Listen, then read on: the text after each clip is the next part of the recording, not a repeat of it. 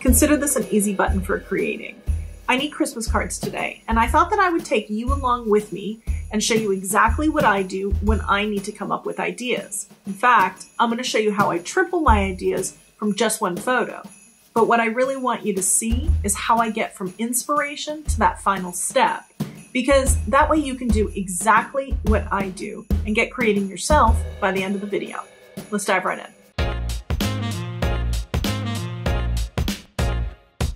This is a go-to tip for any day, but especially for those days where you're struggling to be creative, because that's really been me lately, and I've needed to tap into the skill that I'm going to teach you today. It's always more fun with friends, so I decided to drag my friend Ardyth along with me. Not that I really needed to twist her arm. She loves Christmas just as much as I do. But first we need a starting point. So I went to my go-to, which is Pinterest, to get inspired.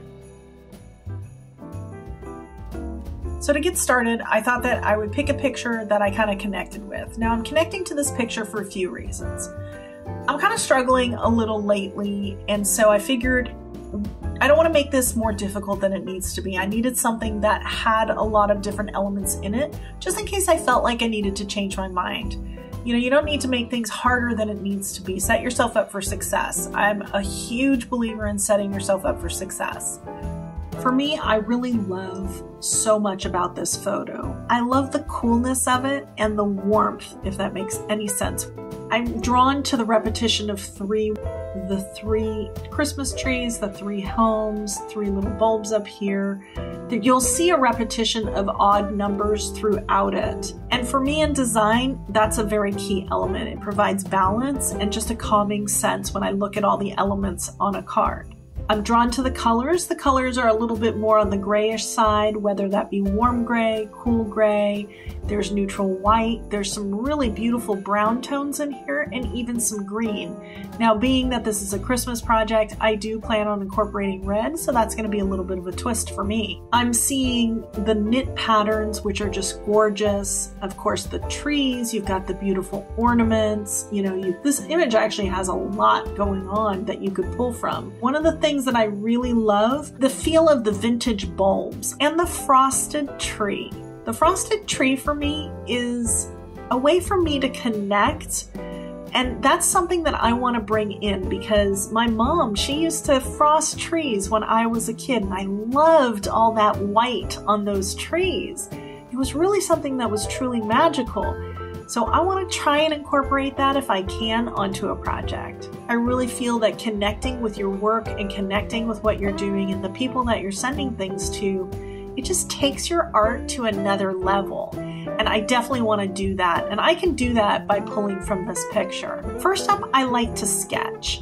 Once I have my elements written down, I take what I see, I start eliminating kind of what do I want to incorporate, what don't I want to use. I take a look at my list and I figure out where I'm heading. I make a couple really quick rough sketches of some potential designs, something that's coming to mind, and I kind of go from there. There's so much here. Let's get started right away on our first project.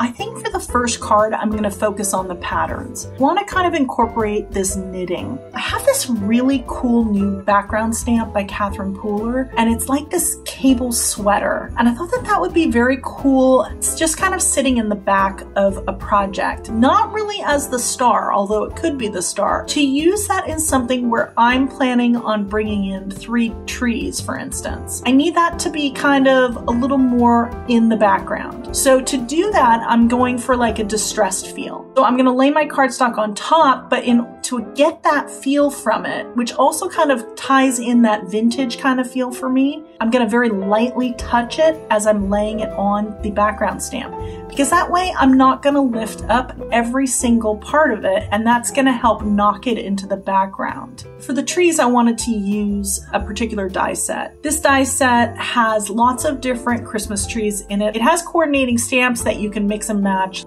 but I wasn't like drawn to those designs for this particular card. I wanted something that had a little bit more of a cleaner feel for me. I wanted one of the designs, and the other 2 I decided to pull in some stencils. I think partial stenciling is a great thing to do at Christmas time. You can create some really cool stuff, And it's something that I've shown here on the channel before, but for this purpose, we have some really small trees. I chose some different shapes so that the card had some interest.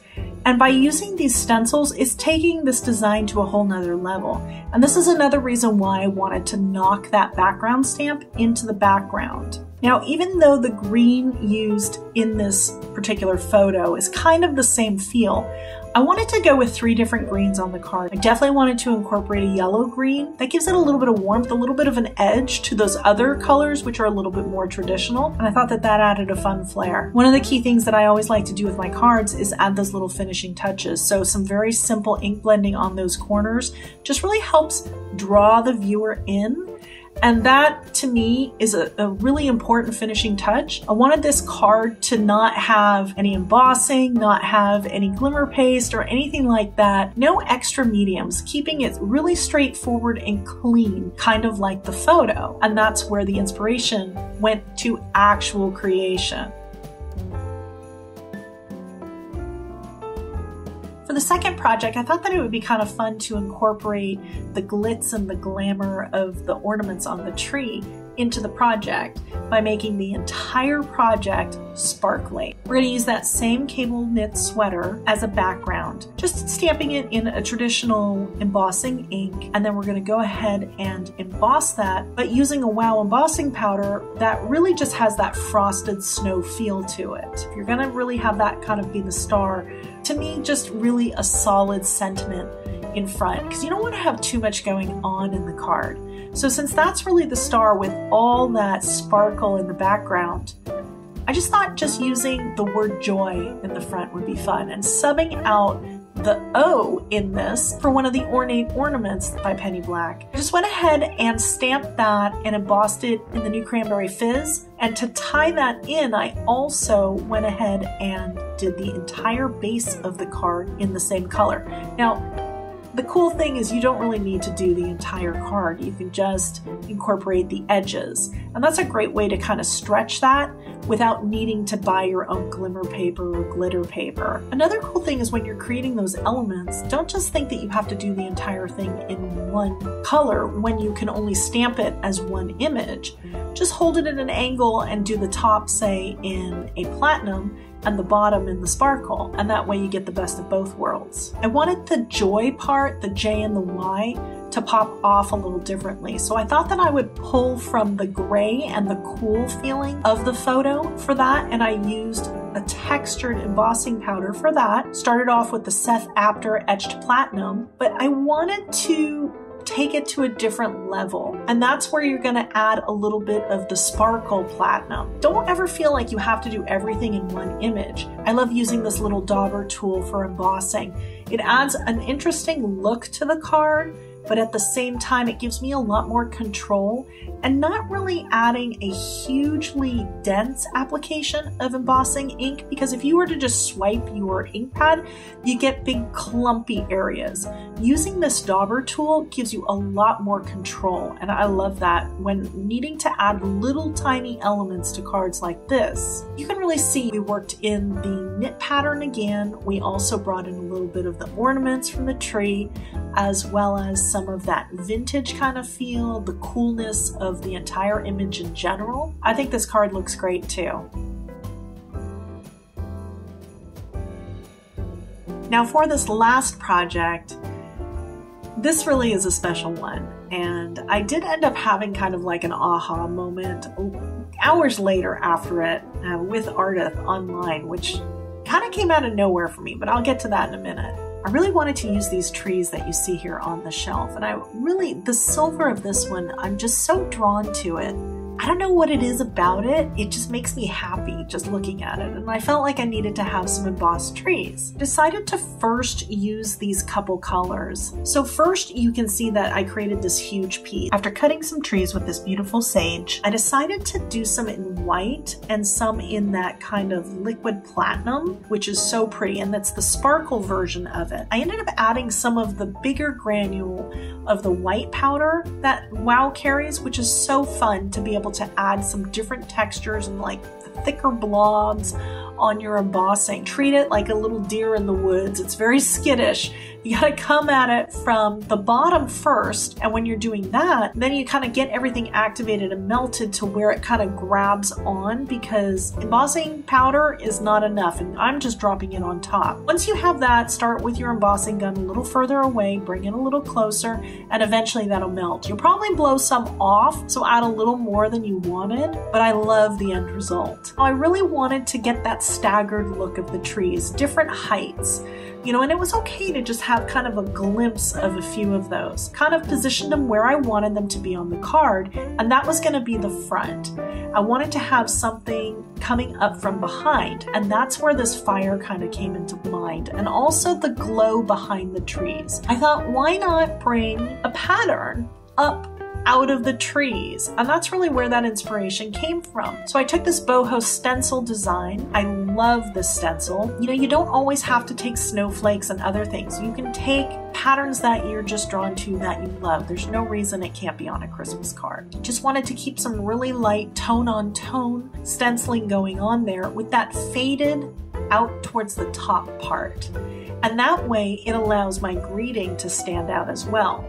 Now the greeting is also embossed, but this time with gold. And this is a textured gold by Seth Apter. And this Mary is by far my favorite Mary that I have in my die stash. I have several and they're all great, but this one is a little special, I think, because it's so compact, but yet it has that fun character of that handwritten font and then just that little tiny Christmas below it. You don't always need to overdo the sentiments, and I think a lot of that for me when looking at this image, again, it's clean. You know, there's a lot of white space. So you can see in this card, even though we have a stencil design coming up out of the trees, there's a lot of space, and that's really important. Now this is the project. The more I looked at it, it really felt like it needed something. So it was a little too bare at the top, and that's where I got to bring in that frosted feel. And I thought, how do I do that on a card? How do I translate that without it just being like a stark frosted edge? Because I wanted it to be like it was really like my mom used to put on the needles, how they would just latch on and grab those needles, and it was just kind of a fun flocking kind of feel. So again, I went to the Ranger dabber, the embossing dabber that they have. I have lots of different ways of adding embossing ink to a project, but this dabber, again, it's that sense of control, being able to do a very quick light swipe. That light swipe is the key, and I really wanted it to just kind of have the top third of the card, and that way I used 2 embossing powders. I did a little bit of that white as well as some of the liquid platinum. So you have a little bit of sparkle in there. You also have some really neutral tones. You bring a little bit of that metallic up from the trees. Again, there's that repetition. I'm incorporating liquid platinum 3 different ways. 2 trees and it again at the top. Those type of things that kind of tie the whole project together. And this project for me, one of the things that actually kind of took me by surprise hours later was I didn't realize how much fun I was having. I truly had fun creating that last card. And that's something that has kind of escaped me for a while. You know, life kind of takes over and it suppresses the joy in things sometimes. And sometimes you just kind of have to get lost in what you're doing in the moment and enjoy the sparkle. You know, and I'm not a glitter person, so it's funny to hear those words come out of my mouth, but the Wow embossing powder,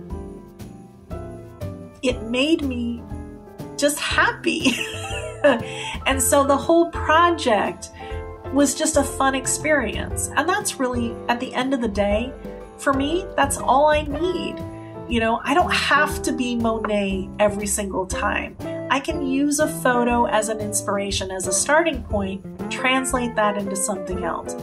I now have lots of different other ideas because I have a list of things to pull from. I'm linking now to Ardyth's video, and here's why you want to watch it.